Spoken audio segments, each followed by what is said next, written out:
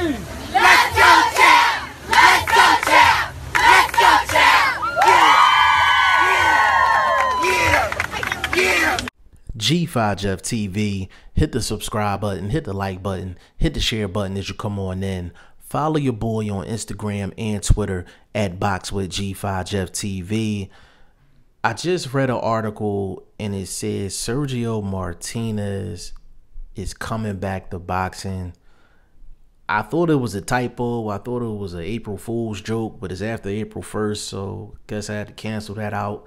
I had to do a little bit of research, and I was just like, damn, like, he's really scheduled to come back into the sport of boxing.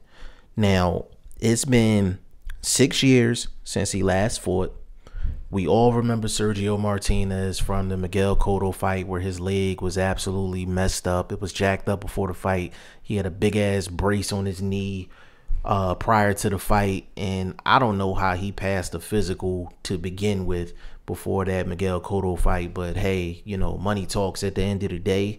And we all remember Sergio Martinez from the Paul Williams fights, and he had one of the most legendary knockouts of all time when he knocked out Paul Williams in their second fight. Sergio Martinez is one of the best middleweights in the world when he was actually fighting.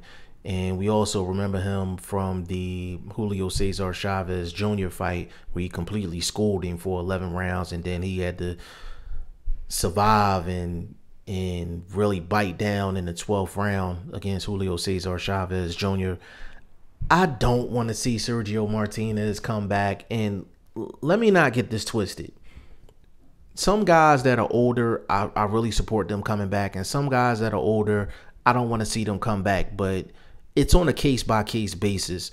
So I don't be hating on fighters that's trying to come back and, you know, get a check or try to, you know, scratch the itch, as they say. But Sergio Martinez, I just don't want to see it. Like, number one, he doesn't have to prove anything. Number two, even when he was in the ring and he was in his prime, his whole game was on athleticism. Like, he was never the technical basics guy when it comes down to boxing. He always uses athleticism for absolutely everything, and that's what made him so unique. So the fact that it's been 6 years and he's trying to come back, and unless he's going to transform into this completely different fighter, I don't see Sergio Martinez being successful coming back, because he would have to completely change his style up. He would have to fight in a way that doesn't involve a whole lot of athleticism.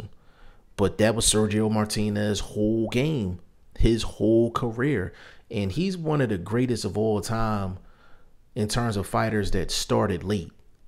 Like, I would say Sergio Martinez and James Toney, like, they started their boxing careers very late. Like, they started boxing very late. So Sergio Martinez, I have nothing but the utmost respect for him. I wish him nothing but the best. I wish that he's successful in not only his return, but just what he decides to do just in life, period. Like, I'm a big fan of Sergio Martinez, but I just don't see how this is going to work out, because his whole game was off of athleticism, and now he's older, so of course he's not as athletic as he was in the past.